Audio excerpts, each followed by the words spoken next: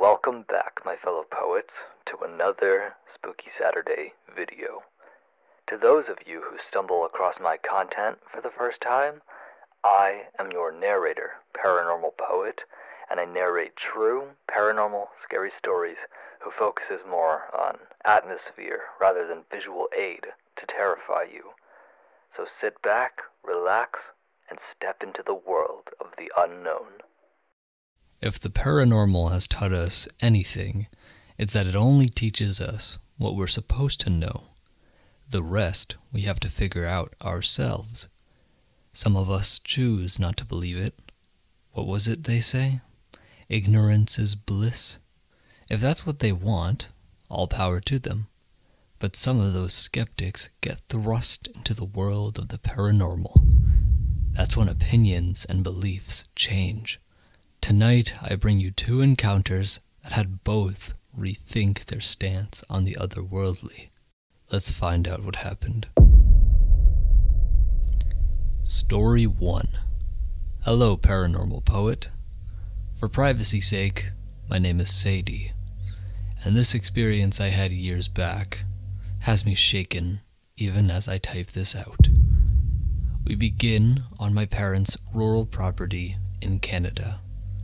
It was a decently sized property with lots of room to run around and explore, tempting to more than a few eager teenagers who love to play Spotlight, basically just hide and seek with a high lumen flashlight, making it feel more spooky. Being able to tread quietly at night gave us all a wonderful thrill.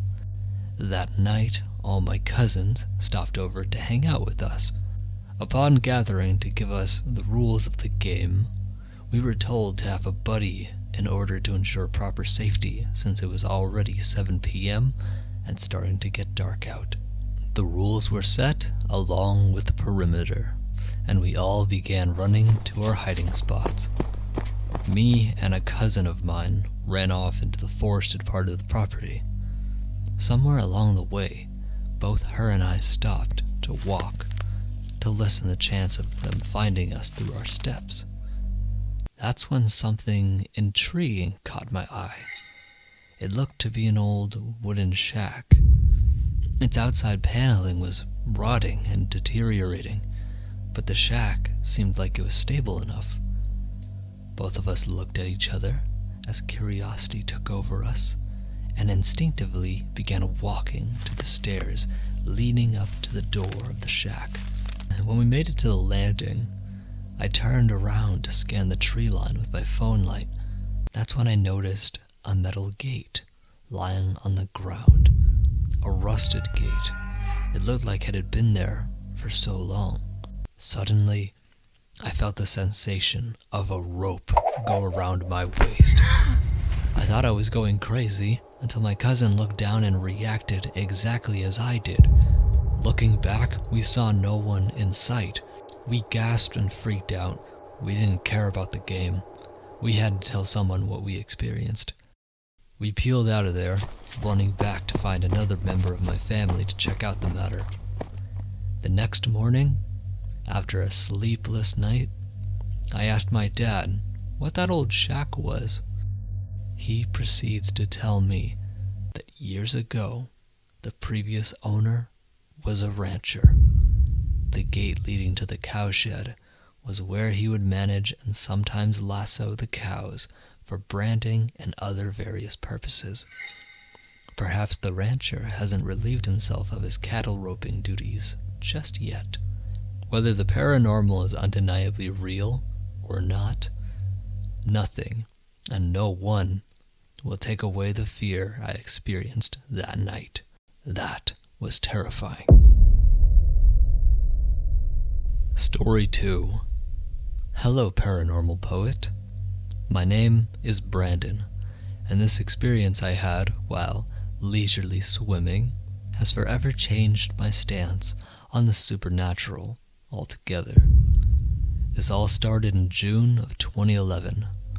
I was out with a couple of friends that day, just hitting up the well-known spots in town. The day was warm and the sun was at a reasonable spot in the sky, not too scorching hot, keep in mind we live in Montana. Our weather can be unpredictable at times. Anyway, after a while in town and getting a bite to eat, some of my friends parted ways and went off to finish the rest of their day, while me and a buddy of mine decided to hit up a spot where we could go for a quick dip in the lake. We decided on Pyramid Lake. I had heard it was a lovely spot to take a swim, burn off some of the calories we inevitably gained, so we said why not and drove in that direction. Upon making it to the lake, I got a noticeable, strange feeling looking out over the water. A sense of dread. This caught me by surprise. I brushed it off and made my way down to the shore of the lake. It was truly a marvel to see. The weather was still holding up, and the moment couldn't have been any more perfect. I got in my swim trunks and briskly made my way in. Feeling the shock of the cold encouraged me to jump in and fully submerge my body and enjoy its benefits. It was at this time where I thought about doing some freestyle strokes, just so I can keep warm. So I began swimming out a little ways. This is when the nightmare truly began for me. I swam about a quarter of the distance of the lake when I felt my hand hit something. It was soft and felt like it had flesh to it. This was unnerving, to say the least, and brought me back to when I was lifeguarding. So instinct and training kicked in as I went to look at who could have been there.